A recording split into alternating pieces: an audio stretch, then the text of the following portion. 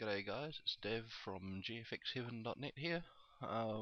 In this series of tutorials we'll be making a little R2 model, fairly similar to this one here. I don't know if this is an actual model or just a cheap little toy. It looks like a bit of plastic to me, probably made in China, but we'll see how we go with this.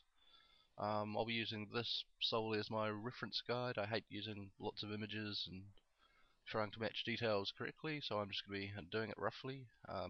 You can add all the detailing you want on your own really. I'll show you how to make all these little vents and holes and things as we go, but I'm not going to worry too much about scale or positioning. You can do all that.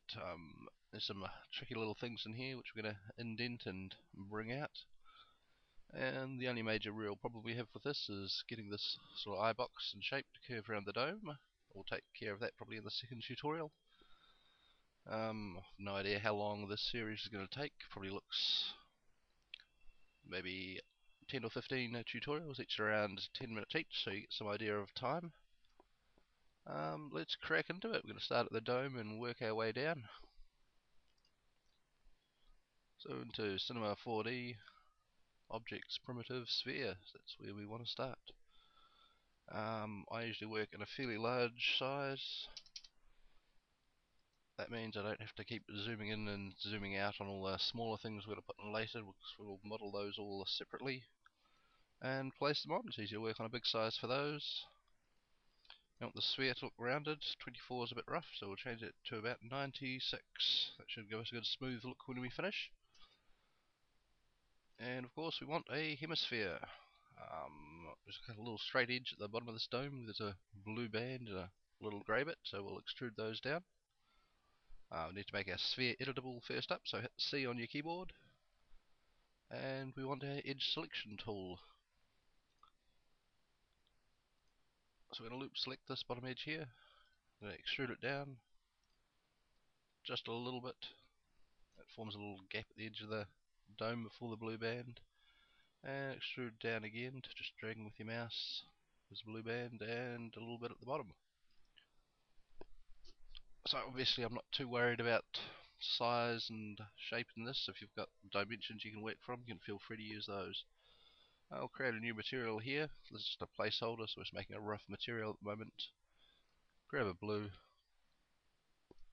and name your material. I'm just going to call it R2 blue. You can see I can't touch type. And while we're here, we'll grab this polygon tool, selection, and loop select that band of polygons there. Into your selection menu again and set selection. Call it blue band or something equally useful. And drag your material up to your sphere and your selection tag down to the selection area here on your material tag. So that limits our material to just that blue band, which is the polygon selection. Let's work on these top indents here. Again, it's not too difficult to do. If we do it from the front view for our first selection, we'll be able to get a good blue section at the front, and that way when we place on the eye box and details around the front, they'll be roughly in the right place. So click on your sphere and back into here. We want to grab our live selection tool. I usually work with a radius set to 1 when I'm working with polygons. If you have it set to too large, you can end up selecting a whole bunch of polygons, which isn't very helpful at times. Let's have a look here. We're going to have some detailing, some blue panels, and we've got an eye. So at about that row of polygons there, we want a set of about 12 across the front. That's 6 either side of the middle. See the centre line there. And let's switch to top view. There's our selected polygons. What we're going to do is make a selection. We're going to drag these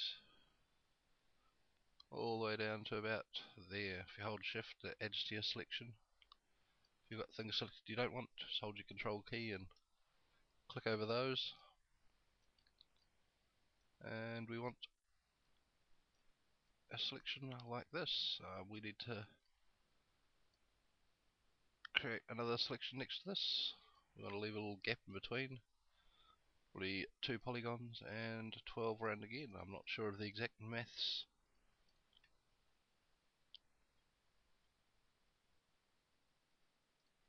Around our dome here, 12 was just the first number that came into my head, and we'll see if that fits. If it doesn't, won't be too far out. I'll actually pause the video here in a minute while we make a selection. We just want to carry this pattern on all the way around. If you work back and forth from the left and right hand sides, when we get to the back, any funny sized polygons left over we can just chuck at the back of his head. I've got no idea what the back of his head looks like, so I'll claim there's a larger or smaller blue selection around there. So I'll pause here, just a series of 12 all the way around. You'll see what I mean in a second. Alright, there we are. So through the magic of television we now have all our polygons selected. 12 didn't quite work all the way around, so I used a couple set at 11 there. That's close enough. And let's jump back to perspective mode now. And for this step here we want to make little indents here with our selections. If we right click and we want to grab our extrude tool. If you haven't used Cinema 4D before, basically just click your mouse button and drag. Moves polygons in and out. You can do it by eye.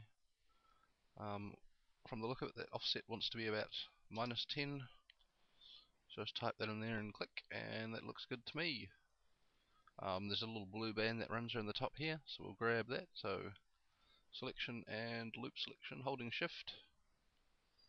Select that band there, and that's most of the blue polygons we want for the top. So selection, set selection.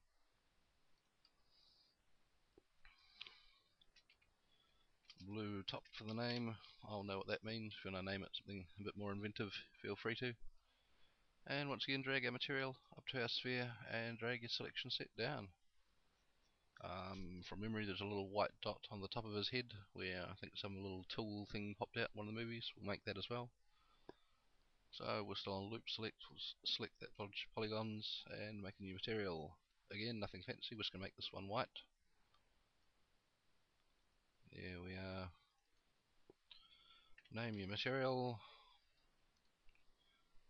and set a selection set.